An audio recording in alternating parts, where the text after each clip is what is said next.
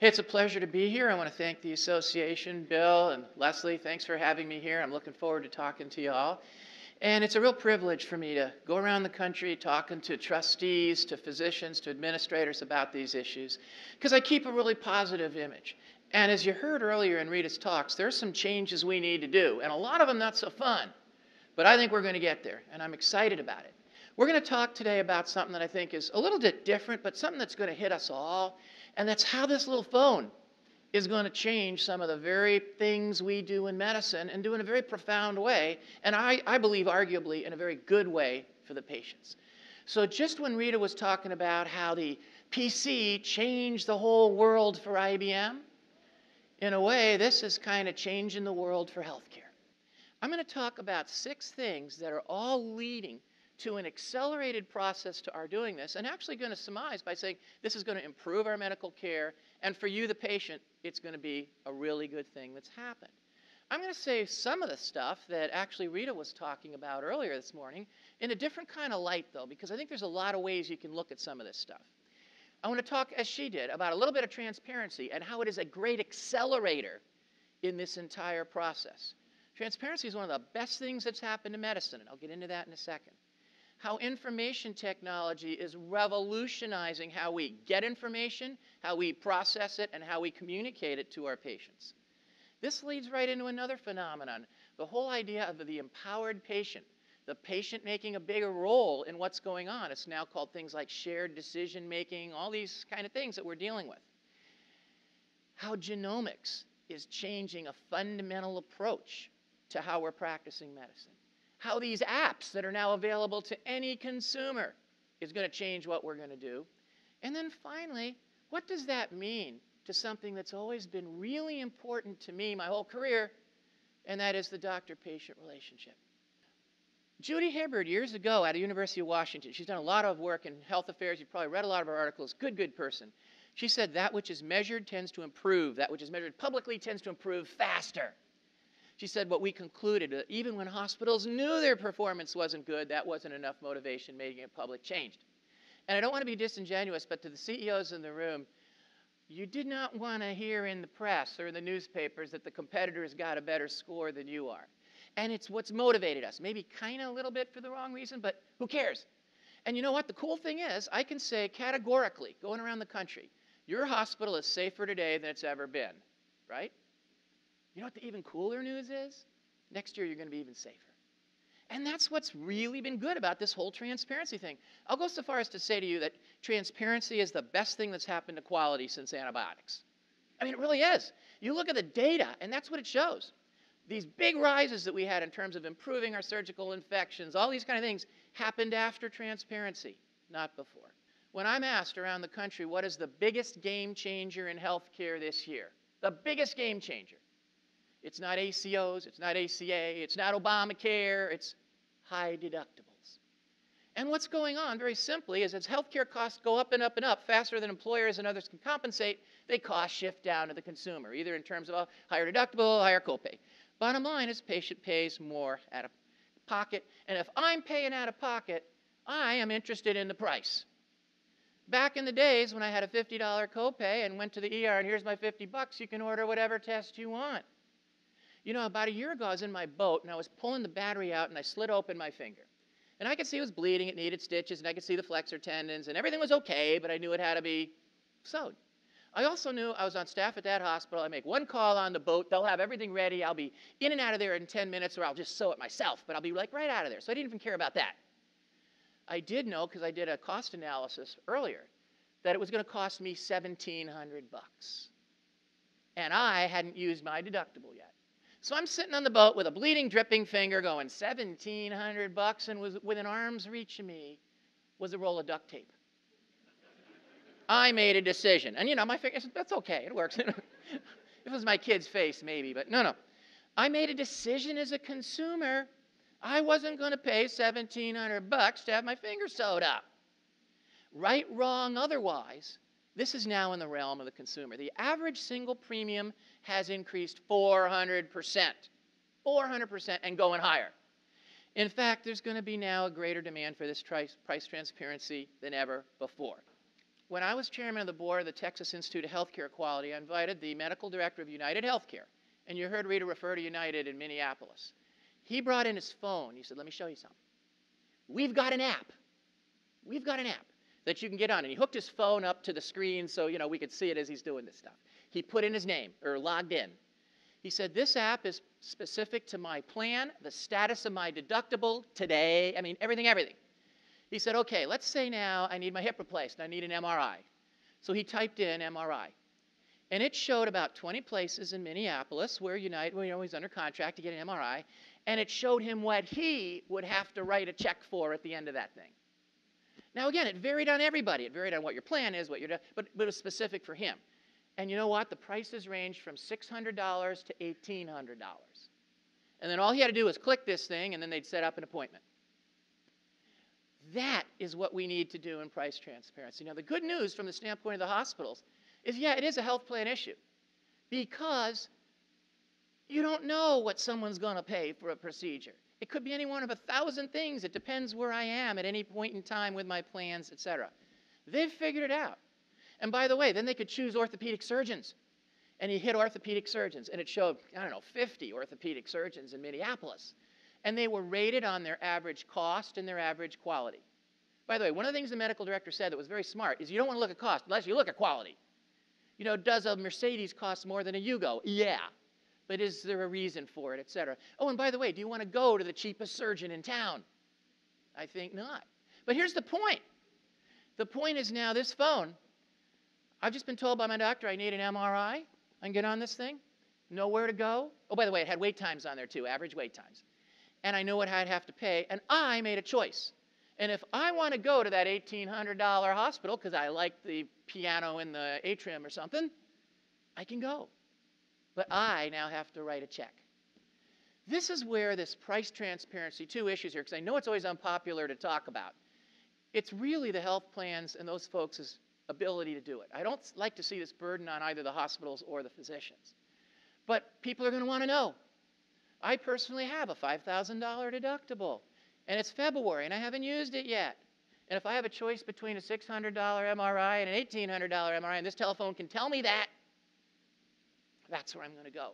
Anybody know what a zettabyte is? I didn't, but it's a 1 followed by 21 zeros. Our kids are going to know what a zettabyte is, because 20 years from now, 10 years from now on the phone, that's the amount of memory you're going to have is this zettabyte. We really need to understand where this thing is going. Again, a whole talk I want to just synopsize into just a few minutes here. This whole idea of the ICD-10, the EMRs, everybody hates it. Everywhere I go, docs hate the EMRs, and I understand why. National studies show that when you institute an EMR, the average productivity of the physicians drops 15%. How are we mostly paid, despite what Rita says? Right now, mostly in productivity. So you're going to tell me, hey, we got this new thing I got to do. You got to make me type, which, I didn't go to 4 years of medical school to type. And my productivity is going to go down 15%. What I tell CEOs when they're instituting an EMR is the old Woody Allen line when he said, I'm not afraid of dying, I just don't want to be there when it's happening. Take a sabbatical, man, it's not going to be fun. But it's an opportunity. The ability to take ICD-9s with its additional codes, the ability to have standard medical records, which now gives us databases of the hundreds of millions, ultimately, is going to change how we do clinical research and how clinical medicine is going to go. The combination of these two is going to lead us to a quantum leap in new information.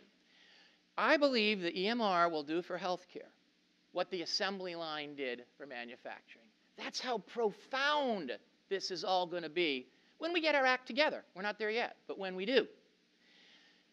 Combine it to this whole thing with the cloud and the EMRs, we're going to see databases that presently, when we look at databases that we have, they're what I call descriptive, meaning they just tell you yesterday's weather. It's a bunch of old claims data that told you what used to happen. It's like trying to manage your baseball team based on last year's stats or something. It's limited.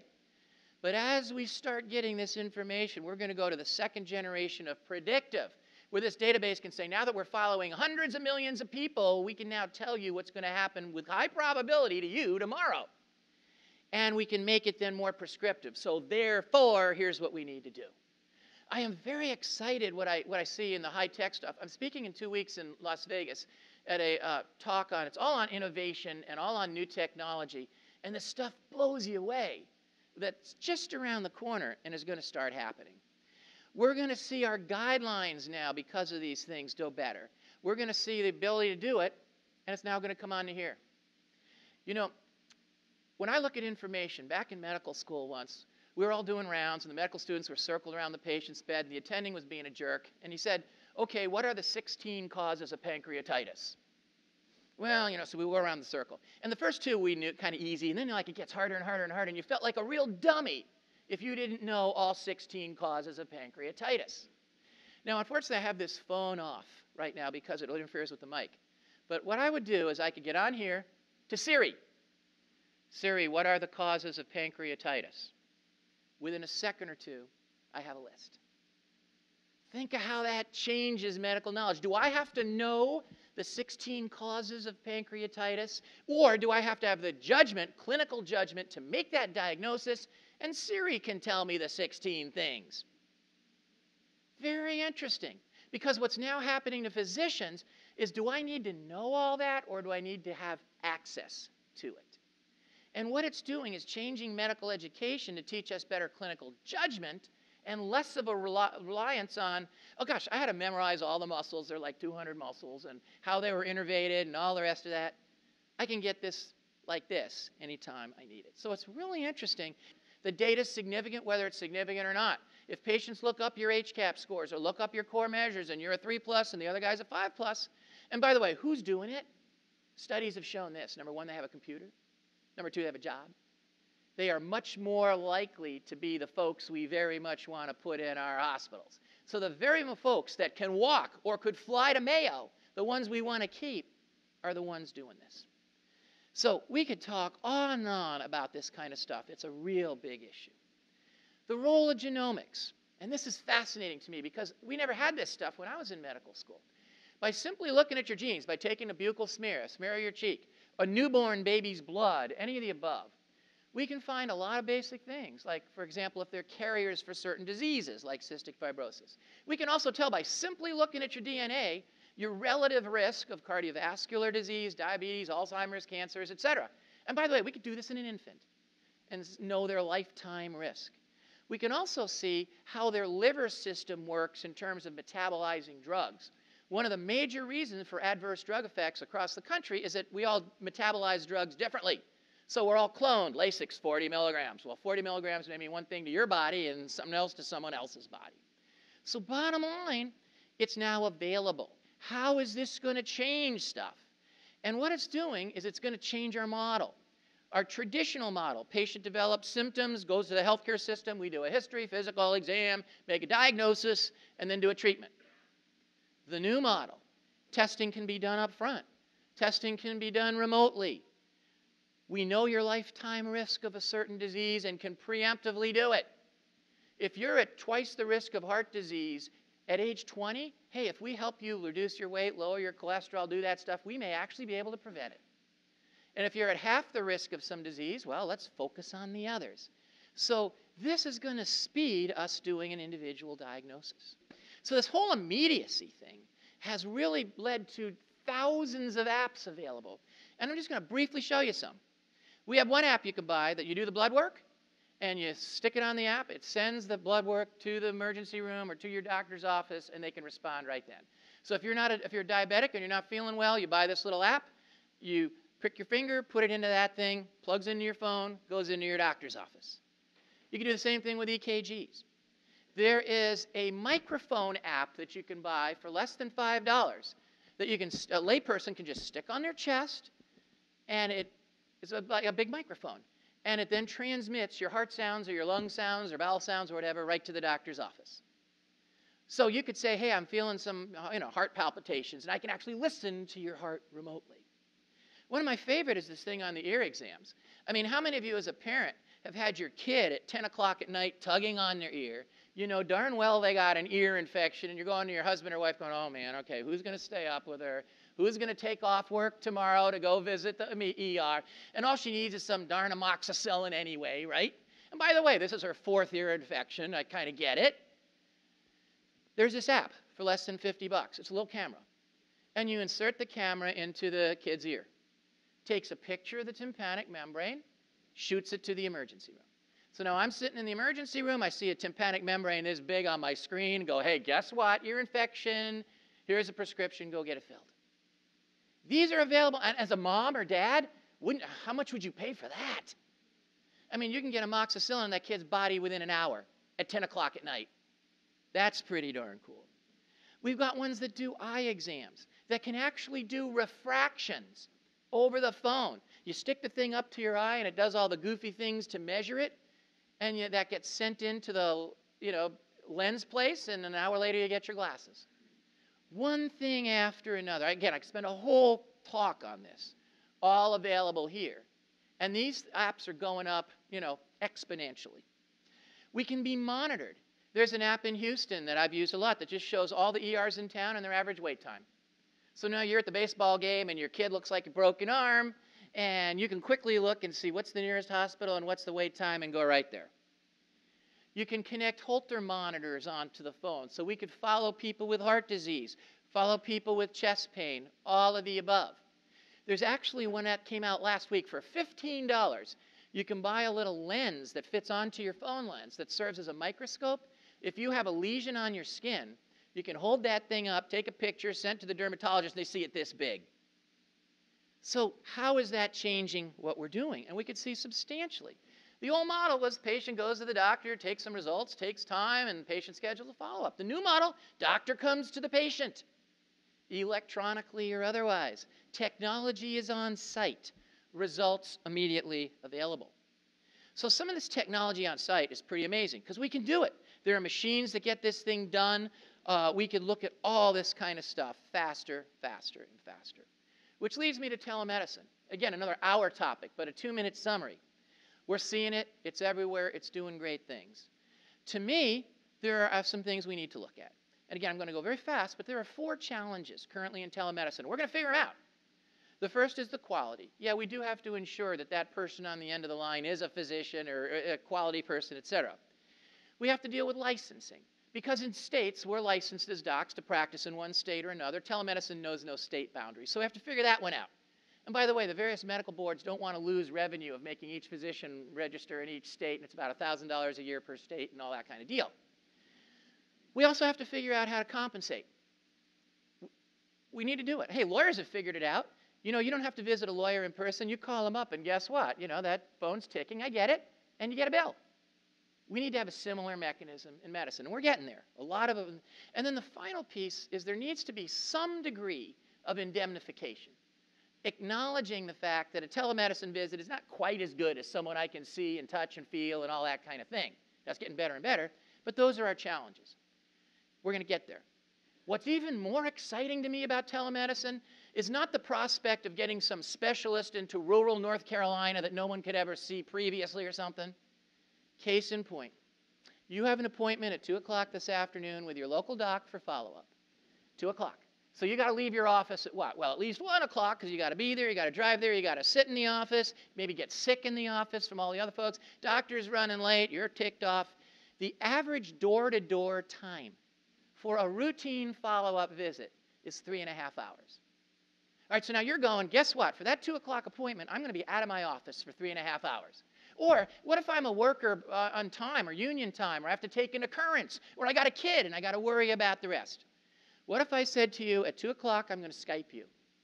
And we can talk, and your foot hurts, show me your foot, those kind of things. Would you do it? And we go, heck yes. And by the way, would you pay me my full office visit? You're going to, of course I would, man, because I got to see you anyway. It's going to be the same result, and I can be in my office all day getting my work done. That's where I see telemedicine really making the changes.